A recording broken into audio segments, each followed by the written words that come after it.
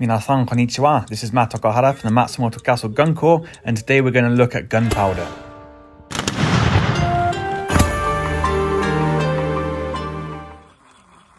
Gunpowder consists of three components: sulfur, charcoal and saltpeter.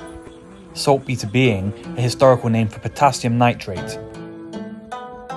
All of these components were readily available during the samurai era, and without them, the firearms used by the Ashigaru and samurai would have been absolutely useless. Modern powder, such as the powder we use at the Matsumoto Castle Gun Corps, however, contains synthetic components. Gunpowder is defined as a low explosive. Many people may have already heard the term high explosive and low explosive before. We'll just talk a little bit about the difference between the two. High explosives, such as those that are used in modern military munitions, detonate faster than the speed of sound and thereby produce a shockwave. Low explosives have a subsonic detonation, and this is important when it comes to shooting for several reasons. Firstly, it saves wear on the barrel, so gunsmiths and weapon designers do not have to overly insulate the barrel to ensure that it survives the battle. When the gunpowder is ignited, it creates light, heat, sound and pressure, all of which need to be managed within the weapon. Therefore, gunpowder as a low explosive is a lot more suitable for firearms.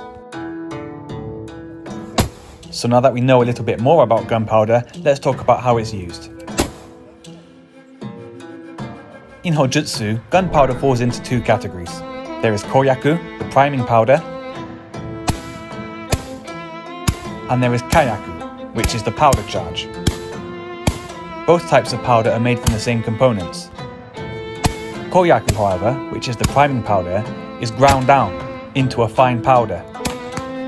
This is then used to prime the weapon. By that, we mean it is put into the flash pan on the external firing mechanism. This is the ignition point for the gun. The ignition of the koyaku allows the kayaku charge inside the barrel to ignite as well.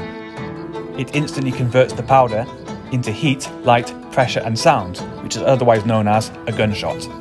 This rapid expansion of gas has nowhere to go other than forwards, and as it rapidly pushes itself down the barrel, it will take the bullet or any other projectile that is in there with it.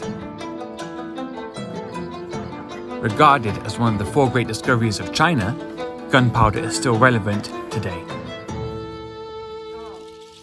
Don't forget to like and subscribe to find out more about the way of the gun and the Matsumoto Castle Gun Corps.